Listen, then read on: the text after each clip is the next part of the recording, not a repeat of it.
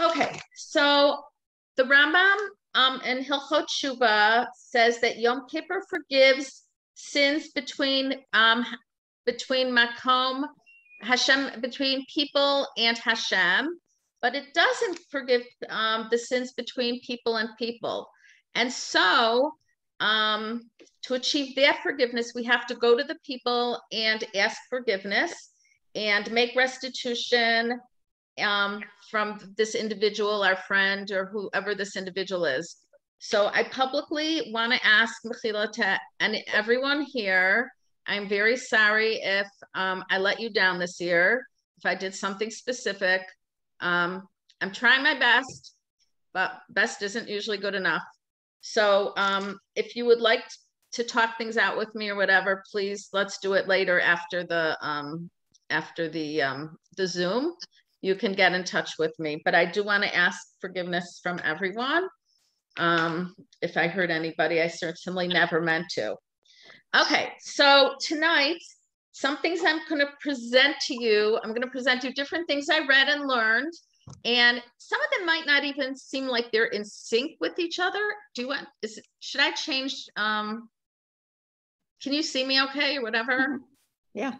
Okay. So they might not seem in sync with each other, but there's so many different approaches to the Torah. So I'm going to present these because I thought they were all worthy of presentation, even though there's a gazillion more things I could have presented. I want to dedicate this short program to all of the heroes throughout history who have risked so much, including some risked their lives to fast on Yom Kippur. Some lost their lives to fast on Yom Kippur, whether it be in the former Soviet Union or in concentration camps or elsewhere. I have read so many inspirational stories, and millions more can be told, never were told, by the Jewish people who risked their lives. So to those who are still alive, may they still go from strength to strength. And for those who perished then or since then, may their aliyahs may their neshamas have an aliyah. So I'm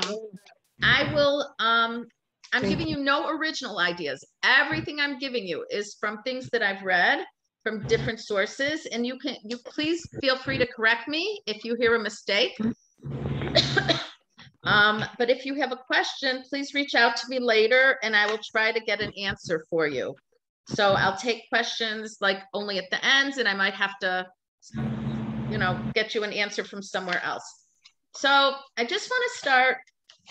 Saretta, would you like us all to mute until we Yes, if everyone would please mute, that would be great. If not, I'll mute you all.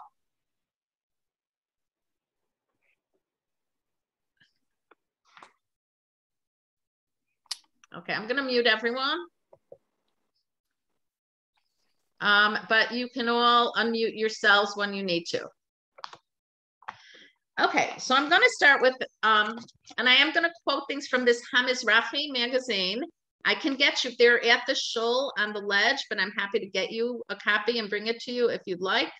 I find it fascinating. It comes out like 7 times a year by every different holiday, and for the last few years. So one of the people who writes in here, I love, her name is Sivan Rachav Meir. She bills herself as a Balat Shuba. She became observant in her teens, and she's a very, very, very popular journalist in Israel. So she and her husband Yedidya Meir wrote the following. Have you imagined yourself on Rosh Hashanah next year? Many explain that this is precisely what should be done on Rosh Hashanah. On Rosh Hashanah, our focus is not primarily on looking backwards, but mostly on looking forward to the year ahead. We must try to clarify what we want from ourselves on all levels. And I thought that was sort of a nice way to begin.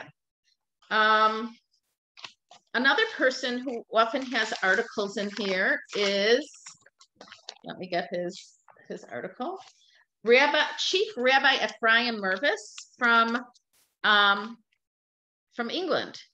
He's the chief rabbi of the United Hebrew Congregations of the Commonwealth and serves as president of Mizrahi UK. He's also very interesting, and though this is what he writes about.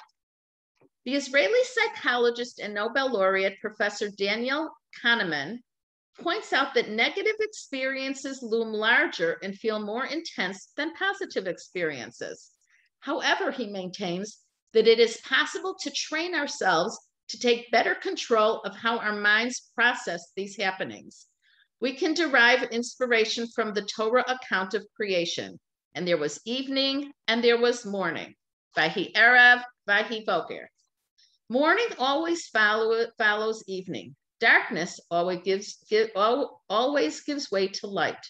Recognition of the fact that adversity will always be followed by deliverance helps us understand hardship and see that just as there is a certainty about night and day, adversity can be an unavoidable and necessary part of what it is to be human. Boy, how we all feel that right now. We've been feeling it for the last 18 months. The darkness and the looming experiences and everything like that. But morning always follows evening. Sometimes it's a little tricky. We thought we had morning a little more this summer. But it's going to be. Darkness is going to give way to light, and things are going to get better. So I hope that helps everyone, including myself. From there, I'm going to go to my friend Sivan with something that she says, not directly having to do with Rosh Hashanah and Yom Kippur, but I thought it was really worthy to mention. So she said, not if, but how. Her niece celebrated her bat mitzvah, and I guess Sivan, being the journalist and speaker that she is, it sounds like she gave a speech at the bat mitzvah. And she said to Roni that it's not a question of if you will keep the mitzvot, but how you will keep them. It's clear that you will go hear the blowing of the shofar on Rosh Hashanah.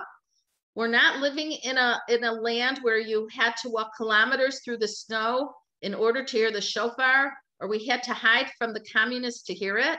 Today we are privileged to live otherwise and keep all mitzvot we desire. Our concern is not about if we will hear the shofar, but how we will hear it. Will we get excited? Will we experience renewal? Will we understand the significance of the shofar's siren sound? It's not about if you will do what your parents ask, but how you will do it. It's not about if you will pray and keep Shabbat, but how. It's not about if you will learn Torah, but how. In other words, the question is not about what you are doing, but whether you are doing it with enthusiasm. And then, I mean, that's not applicable to everyone, but in this case, it is for her niece. But I really like what she says in the next paragraph. She says, in short, life is not a series of technical instructions that need to be checked off. The mitzvot you accept upon reaching the age of 12 are not a dry list of operating directives. The purpose of life, after all, is to bring our heart and soul into everything we do. Also, a really, really powerful message right now. Okay. The next thing I read was a very interesting article by a rabbi named Rav Ruvain Luchter in the Mishpacha magazine of this week. I have no idea. This is not a picture of him. This is just the Mishpacha magazine. I don't have a clue of who he is. I guess maybe I should. And I just dropped a piece of paper over there. Maybe I should know who he is, but I don't. But I really like what he said here. So here we go. But on Yom Kippur, the day itself changes us. The Gemara brings an opinion that Yom Kippur atones for our transgressions, even without doing teshuvah.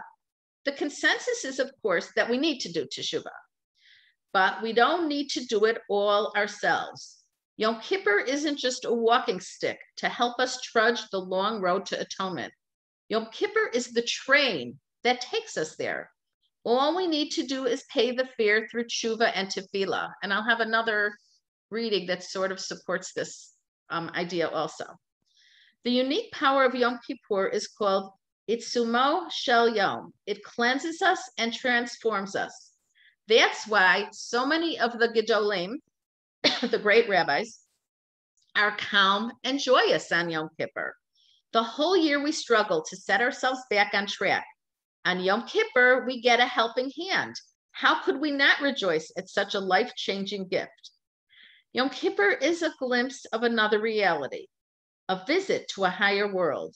Yom Kippur is a day when we rise above our natural limitations and experience a closeness to Hashem that's normally reserved for the angels. Again, that's a theme that we think of on Yom Kippur, that we're like angels, like Malachim. The prohibitions of the day aren't just afflictions, they reflect the higher reality of the day. The whole year, we are anchored to the body's demands. But on Yom Kippur, we're like Malachim, like angels. When you're so close to Hashem, eating and drinking are inconceivable. On Yom Kippur, we rise above our physical desires. We break free from our slavery to the body and make Hashem our master in its stead. Then, from that new vantage point, we see the disgrace of our averot, our sins, and wonder how we were foolish enough to do them. We distance themselves from them and vow to live differently, not just because we know we're supposed to, because finally we really want to. Okay, so I think that's a very, very interesting perspective that really speaks to me. It really, really speaks to me. Okay. I found a few interesting quotes on Aish, very accessible and very easy for everyone to get on the internet. One was a midrash on Shir Hashirim, on Song of Songs. And the quote is, "Open for me an opening the size of a needle, and I will expand it into a door through which wagons can go through." So change is not all or nothing. God tells us that we just need to take that first step, however small it may be, and he will show us a way forward.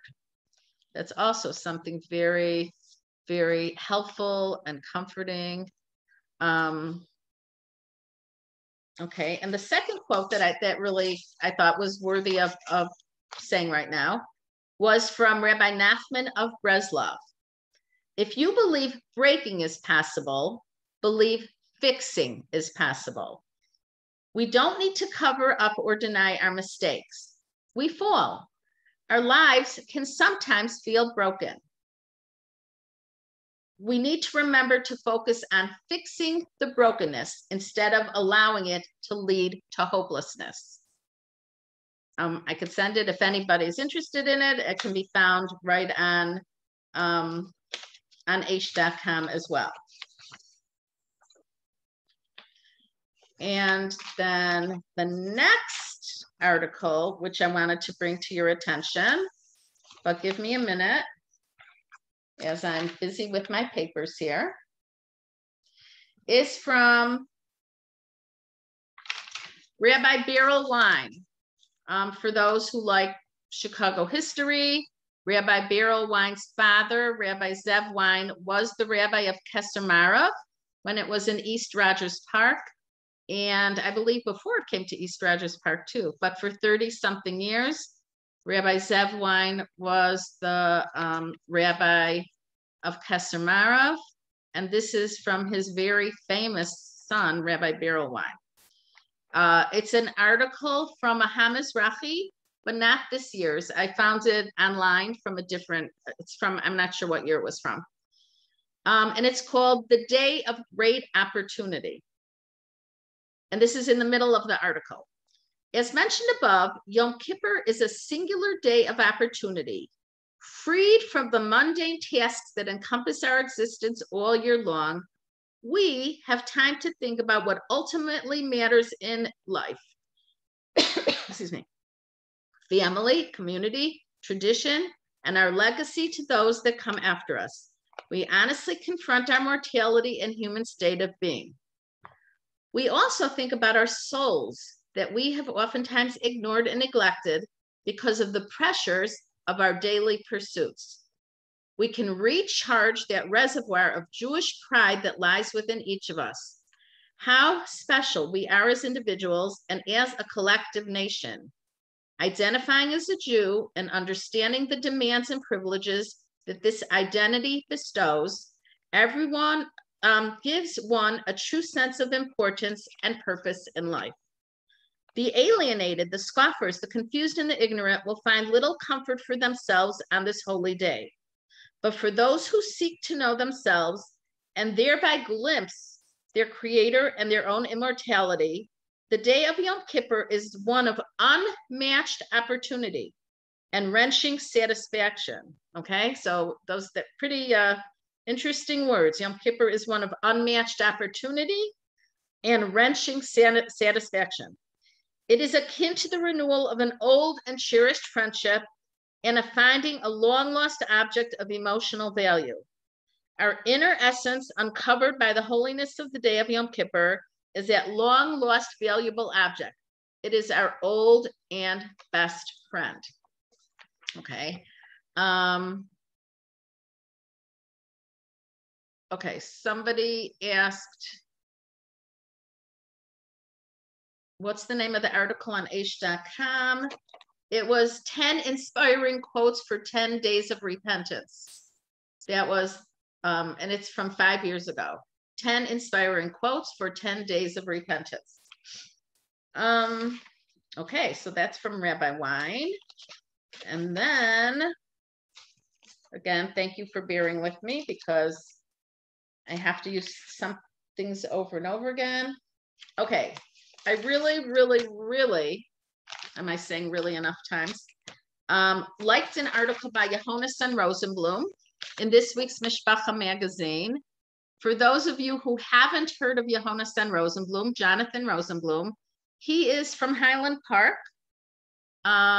He's from a family of 5 brothers. I believe 4 of them became observant. The family was always very traditionally inclined, but they became very observant. And I mean, I could tell you more about the family, but he's a great writer and speaker, and I'm sure some of you have heard of him, Jonathan Rosenblum. Anyway, he wrote an article, great article. Sometimes I don't even understand his articles because he is so like brilliant that they're just way above me. But this one, I did understand. Okay, so he says in the middle of his article, it is not enough to recognize that Hashem is always present.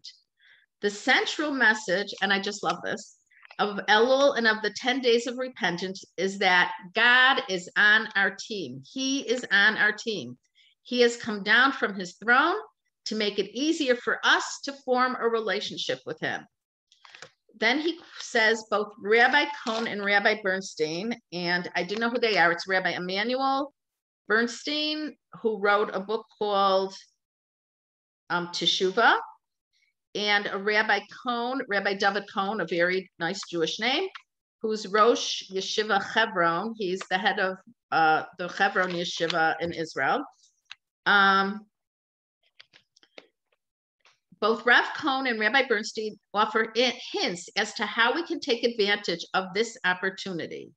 This opportunity we're talking about that Hashem is on our team, okay? He's come down from his throne to make it easier for us to form this relationship, and he's on our team. In his discussion of tefillah, of prayer, Rav Cohn cites the opinion of Reb Chaim Brisker that one has not fulfilled his mitzvah of tefillah, of davening, if he did not have in mind that his davening takes place standing in the presence of the King of Kings. It matters not that some of the other Achronim rabbis argue with Reb Chaim's psak. No one contests that it is the optimal way to daven. So the optimal way to daven is if we understand that we're standing before the King of Kings. And it is indeed a paradigm shift. From that one recognition, everything else follows. If we understand that we're before the King of Kings, everything else follows. What follows? The way we stand, the way we focus on the words, and yes, our eagerness to avail ourselves of the opportunity to cast our needs upon Hashem. The paradigm shift with respect to mitzvahs is to view them as gifts from Hashem to allow us to connect to Him. The word mitzvah, and I think I have something else that Sivan also talks about this. The word mitzvah itself is from a root indicating joinder or connection. The negative of that view of mitzvahs is an approach to mitzvahs that it as an arbitrary set of obligations, a sort of checklist to be gotten through so we can get on with what we really want to do. Okay, but the word mitzvah itself comes from a root to connect. We are connecting to God through our mitzvah. But I just love how he literally, I mean, they even highlighted this. They highlighted it in the article. They said, it is not enough to recognize that Hashem is always present.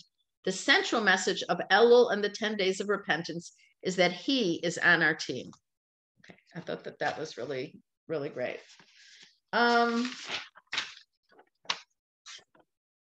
So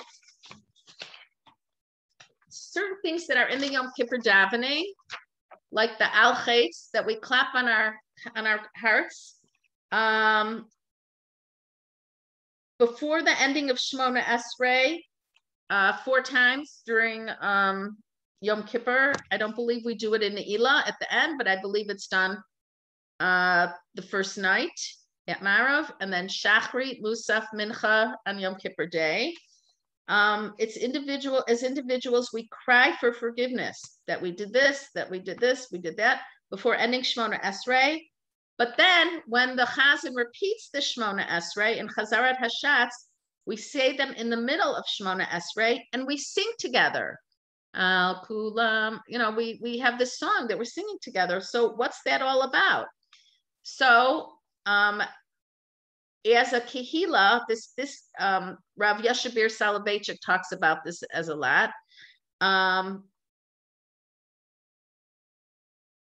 It's the power of unity. When we're repeating Shemona Esrei and we're all together, we can even demand forgiveness from Hashem, and we feel the power of being able to do that. I know my husband talked about it yesterday in his speech, and he said that how important it talks about the power of unity, about what we can accomplish when we're together. He said not conformity, but unity. So that's another nice idea to think about. The next one that I wanted to mention is really interesting. Comes again from this Mizrahi magazine from a woman named Tova Levine. And let me get her article out. She's talking about Avinu Malkeinu, our Father, our King. Avinu Malkeinu. We're always busy. We love to sing it. Everyone comes together and it's very powerful. So she says something very interesting. She talks about, and this is like a little different than we've been talking about. She says that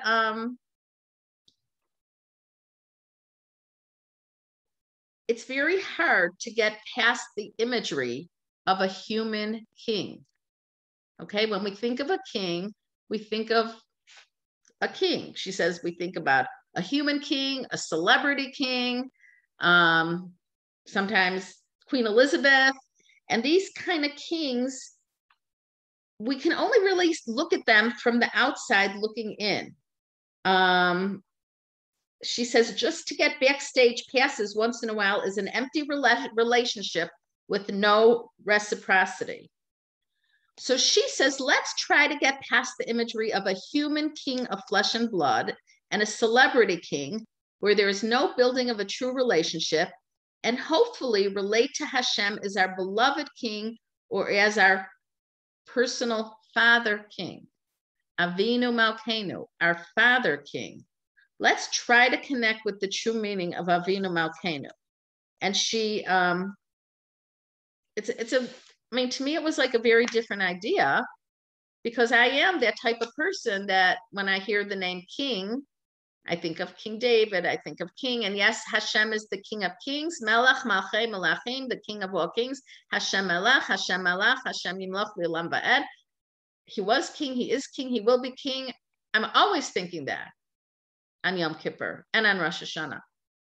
But it was very interesting idea of to think of him as our beloved king or as our personal father king. Interesting idea that needs a lot of thought. Okay, so this is something that is like a revolutionary perspective for me. And actually, the rabbi who wrote about it used the words, it's a revolutionary perspective. So this is by Rabbi Moshe Tiragin. It's called The Human Gates of Ne'ilah. Ne'ilah is the last service when the gates are closing, like last chance type of thing. And what he said is so, I mean, to me, absolutely so fascinating. Let me just get to the right place on this. Traditionally, and he's quoting, I'm sorry, his name is Rabbi Moshe Tiragin, but he's talking, he's quoting something that Rabbi Yehuda Amital related in this revolutionary perspective. He starts talking about Shir Hashirim, the relationship between man and a woman, which is correlated to the relationship between Hashem and the Jewish people. And from there, he gets to the following. But I just can't go through the whole thing. Traditionally, and this is what I believe we all believe, Ne'ilah is understood as our attempt to keep the doors of heaven open, to allow our tefillot to ascend. In this midrash, however, the door we are trying to open is not the door of heaven, potentially blocking our tefillot, our prayers. It is the door that separates man from woman, the door that separates Hashem from his people, and the door between Hashem and our own heart. This is the door that we have tried to open throughout all Yom Kippur, and hopefully we can pry open during Ne'ilah. That door is not the gate of heaven, but rather the gate of the human heart, the only gate whose key Hashem does not possess. For God to enter and create that rendezvous, a human being must let God in. The goal of Ne'ilah is not to look towards heaven to try to halt the closing of the gates of Tefillah. It is time of internalization, of looking into our own hearts, of trying to open our hearts to allow Hashem to enter. The Midrash teaches us that the true drama of Yom Kippur is not whether our tefillot will or will not be accepted, but whether we will become one with Hashem. Hashem is trying to open the door. He's on the other side of the entrance of the human heart, trying to enter. He's our ally. He's cooperating. Will a rendezvous occur? This is the drama of Ne'ilah. It is our attempt to pry open the gates of the human heart and allow Hashem to enter. And then he ends by saying, may we open the door and let Hashem into our hearts. And I just want to finish, again, totally a different idea than I'm used to. But interesting, very interesting. And the last thing that I totally recommend is Twersky on the Machzor. This is the Yom Kippur one. There was also one for Rosh Hashanah. Excellent, by Rabbi Abraham J. Twersky, who only recently passed away. I think he wrote 90 books or something incredible. And when he talks about Ne'ilah, he talks about his experiences in medical school, and that's what he talks about here. He says the word Ne'ilah means closure, and the tefillah, the prayer of Ne'ilah, is the closing prayer of Yom Kippur, and it's also going to be my closing for this evening. One of the piyutim of Ne'ilah is open the heavenly gates for us at this time when the gate closes, for the day is fading away. And he says that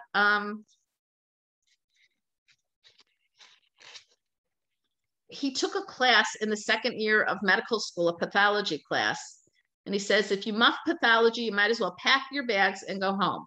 And it was a no-nonsense professor. You had to be there by 8 in the morning. at which time the doors to the lecture room were closed. And once they were closed, that was it. No amount of pleading made any difference. If you were caught in traffic and arrived at 8:01, you missed the lecture.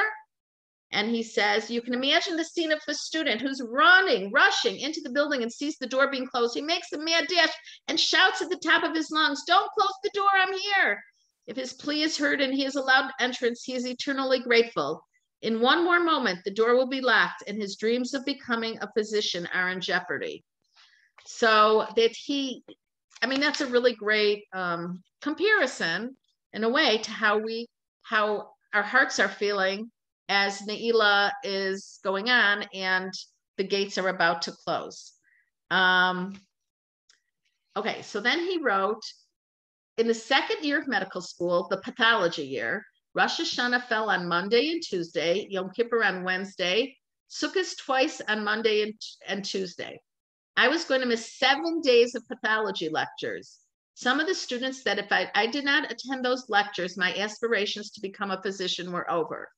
I was aware of the holiday schedule well in advance. During the 2 months of summer vacation, I studied the pathology textbooks to the point of virtually knowing them by heart. I did not attend classes on Yom Tov, but because I was so well prepared, I ended up with the highest grade in the class. So this is the comparison that Rabbi Twersky makes. If we are wise, we prepare ourselves well with sincere teshuvah during the entire month of Elul and during the 10 days of repentance, so that when we see the doors closing at Ne'ilah, we do not panic. Okay, so it shouldn't be a panic feeling if we're prepared properly. So it's my wish that everyone's tefillot should be answered. Everyone should have good health in the coming year, and we should see lots of happy things, things that we might have felt were missing the last year and a half, and hopefully we'll get to be together more. And it should be a year of bracha, a year of blessings for all Klal Yisrael, and shalom in Israel, peace in Israel. Gmar Chatimat Tova to everyone. Everyone can unmute themselves and. Same to you. Okay, thank Saretta. you. Thank you. Thank you. Those were so Thank great. you, Saretta. Thank you very much. You're welcome. I just want to say Julie Rosenheim wrote in the chat that her family lived next door to the Rosenblums. To the Rosenblums in Highland Park. Yes. And Okay. actually, my husband was really good friends with Jonathan Rosenblum. Oh, that's funny. Yeah, Small yeah. world. Actually, we even saw him like a few years ago, but yeah, he's a really nice guy. Yeah, I know his brother Max very well. Oh, okay. He's younger. He's younger than him. So. Wow. Yeah. Yeah, Max. Okay. Neat. I remember them all. Sure. Wow. Yeah, you never know who your next door neighbors are or who they might become. It's so fun. Thank you. That was so inspiring. Okay, I hope so. Yes. It's so good to see so many people. Thank you for this opportunity to be able to see everybody. Yeah, right. Yes. Right. God willing, we'll have more. Can you just repeat the name of the, I'm sorry. The name of what? The book from Twersky. Yes, it's called Twersky and Machzor. Twersky and Machzor, and this one is Yom Kippur. Okay, thank you. There's also one for Rosh Hashanah. You're welcome. He's very inspiring. So Shana Tova, Gmar Chatima Tova to everyone. Take care. Be well. Bye. Bye-bye. Thank you. Miss you. Shana Tova. Shana Tova. Take care, Mufasa. I'm going to listen again, Saretta. It's just fantastic. Really helpful. Okay, good. I'm glad it was helpful. Yep. I'm glad.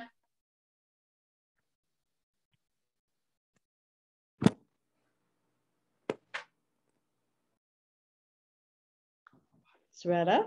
Yeah.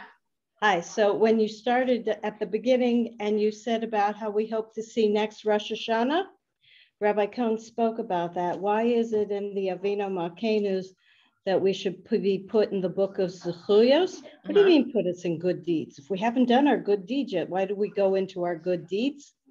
Because we should always be looking forward. Sign me up, give me an opportunity, and I will do it. So right away, you connected with me when you brought that in. Great. Thank you. Thanks for sharing. There were a lot. And the aish.com took it down. Absolutely amazing. Okay, great. Thank you. You're welcome. You're welcome. Right. Thanks for your help tonight. Take care. Yep. Thank you. Bye-bye, everyone. Be well. Be well. Bye-bye. Everyone be well.